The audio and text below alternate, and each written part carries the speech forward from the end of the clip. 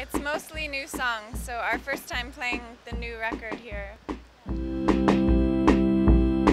These girls have been in New York a little longer than me. I've been a little more than 7 years, and I think even since when I would visit when I was a child, that it was like that. Like, I think New York is, in terms of like a creative, like, there's just an energy there that's always moving. I don't think that it's like having a new era. I think it's just continuing with like, but there's always new people and new sort of energy in the city that are making new things, so that's always exciting. I think that since the economy is really crashing, and you can definitely feel that in New York, I'm kind of wondering / looking forward to maybe it turning a little bit more into the scene it had in the 80s. Was really interesting and really exciting, and I think that in the past few years it's gotten to this kind of gentrification yuppie point where it's been a little bit more difficult to be creative because it was cheaper and then it got more expensive, but I think it's going to go back to cheaper a little bit, which I think is always good for any city's creative.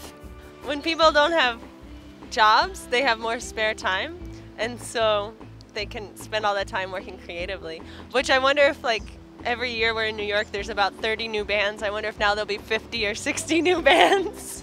Well, I think what most separates us from other bands is the instruments that we use and the fact that we're all women. I think it's just a matter of personal taste. I don't really know. I think there's so many different bands, it's hard to even start how we're different. Maybe in the beginning it used to be somewhat difficult because we would show up at venues and people would think that we were just like the sound or the the merch girls or some band's girlfriends, but I haven't felt that way in a long time. I think people take us pretty seriously, and the music, which is great. This new one was actually like very different of an experience because like we didn't work day jobs at the time, so we had all of the time to put into the songwriting,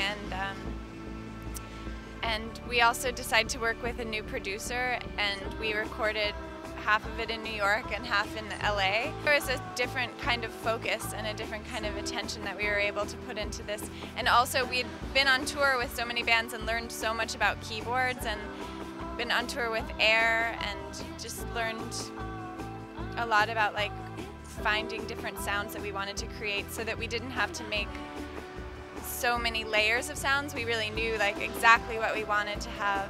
I feel like it feels a little more rock almost to me because the drums are maybe a little more intense and some of the singing is more just singing instead of quiet stuff, but there is quiet stuff as well. There's so many different things about it, but I think the way that this album sounds is the way that we always imagine the others sounding in our heads. So for us, it's more like a realization of what we were trying to accomplish in the first place.